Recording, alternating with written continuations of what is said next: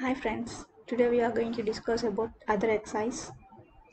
So coming to this today's exercise, static structure analysis. In this we are going to determine the deflection at each joint of the truss under given loading conditions.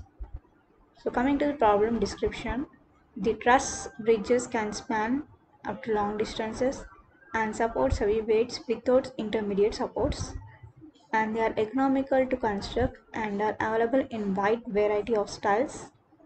So in these problems we are going to consider the plain truss construction of wooden timbers which can be used in parallel to form bridges, and they are given to determine the deflection at each joints of the truss under the given loading conditions.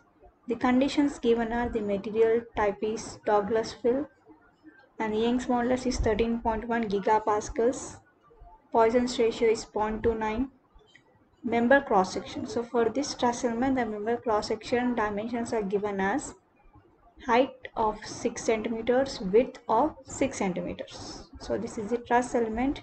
They are given each length of the element, that is each length of the joint is 1 mm, that is complete height is 1 mm, and one point to one point the distance is also 1 meter.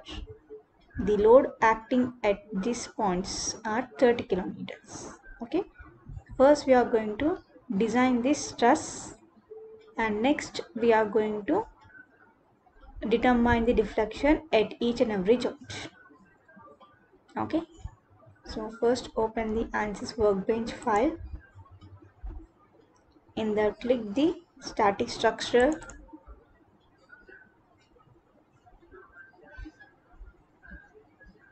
As per the dimensions given in the figure, we are going to design the truss element.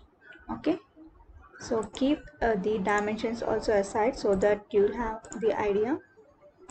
So first step in the static structure is the engineering design. So we need to assign the material and the properties given in this problem. So first step is engineering design. Double click on engineering design.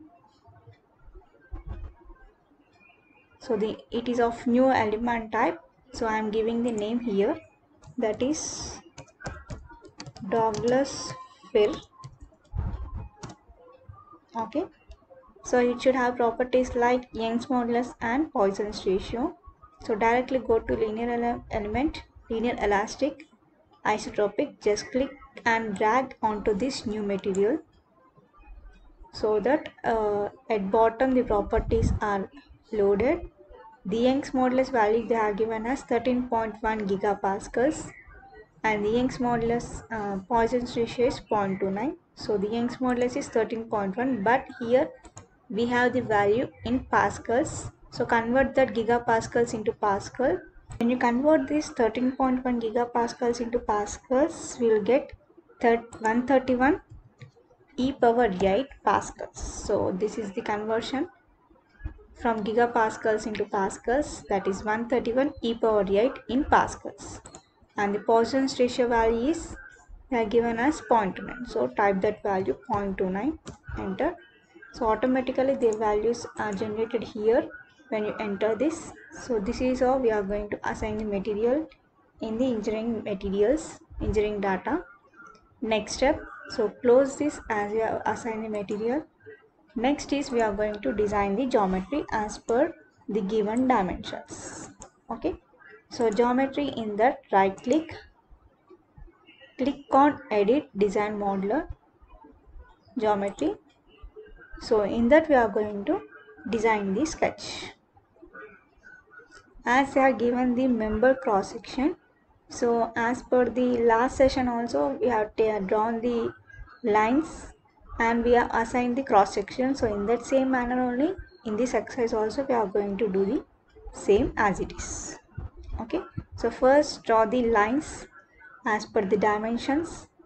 Next, create the surface from sketches, that is line from sketches. Create the line from sketches and assign the cross section to the geometry. Okay, so design modeler is open. Now select X5 plane and click on look at the face. Okay, So the units are in meters. Check whether in which units the modeler is there. So go to units. So there is an option in meters only. So is it okay? Next we are going to draw the sketch. Just zoom out the sketch. That is the meter, that is the length or is of small. So I'm going to zoom out as least so that we can get the geometry easily. Okay, now go to sketching, click on line.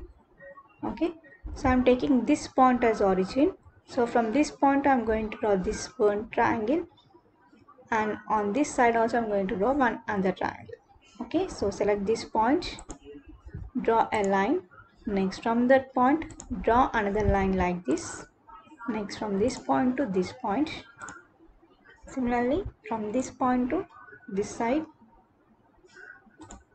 and from this point to this line, from this point to this point. So we are done with these two triangles on either side. Now draw a horizontal line from this point to this point. Okay, and there are in between also there are some lines. Okay, so draw that one also. So draw a vertical line and draw another vertical line like this. Okay, next we are going to give the dimensions for this. So go to dimensions, click on horizontal. Now from this point to this point take the dimension. Similarly from this point to this point take the horizontal dimensions as it is as shown in the figure. Okay, so we are done this. Next there is other vertical dimension like this. So take the vertical, select this line and this point. You are going to get this line, but here the line is of incline. We need to convert it to directly horizontal line. Okay, so here also this line is horizontal, but it is of some inclined line. Now we need to change this. So that horizontal and inclined lines can be done by using the constraints option. Okay, so here below the dimension there is constraint toolbar. So click on constraint, click on horizontal and select this line so that it is converted to horizontal. Similarly select the vertical and select this line, it is converted to vertical. Okay, so all the lines are converted into dark blue color, means they are perfect in the sketch. So next step is we are going to give the exact dimensions as per the figure shown on the left side. So in below there are detail views.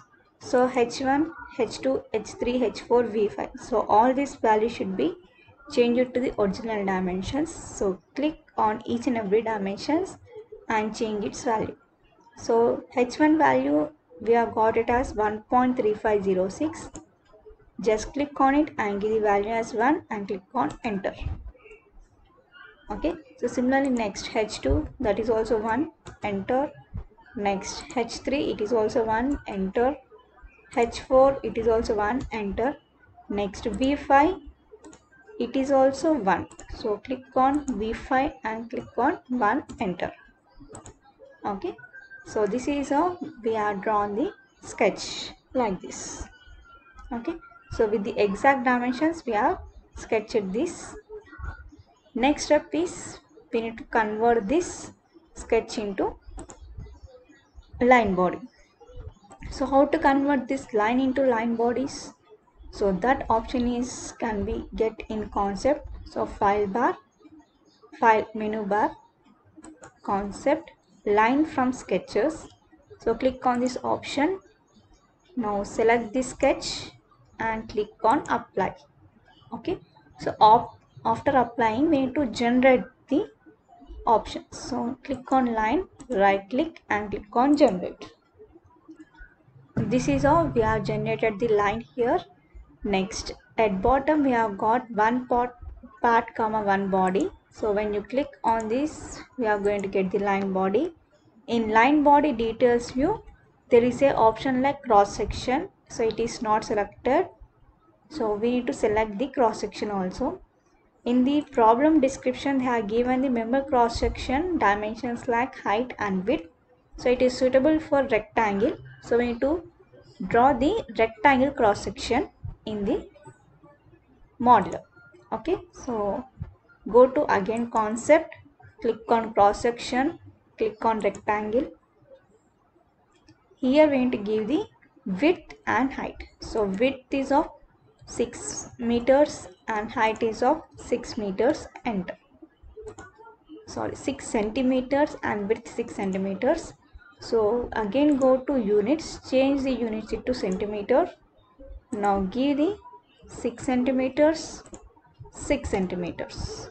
Okay, so like this we are going to give the dimensions for the rectangle, and rectangle cross section is created. Now we need to apply this cross section to the part body. So click on line body, go to cross section, select this and click on rectangle.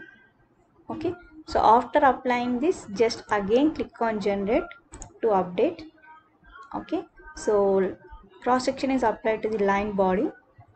Now we need to see the line body, that is cross section on each and every of these trusses. So how to see that cross section solids? So go to view, click on cross section solids. Okay, just move the workbench so that you can see the cross sections on each and every truss. Okay, so this is a cross section is applied on the line body. Okay, so next step is we are going to apply the boundary conditions and we are going to solve the deflections at each and every joint of the truss. Okay, so that process will be done in the next step, that is in model, and we will discuss about this model and how to apply the cross boundary conditions for the line body and how to solve the deflections for each and every stress. We'll discuss in the next class. Thank you.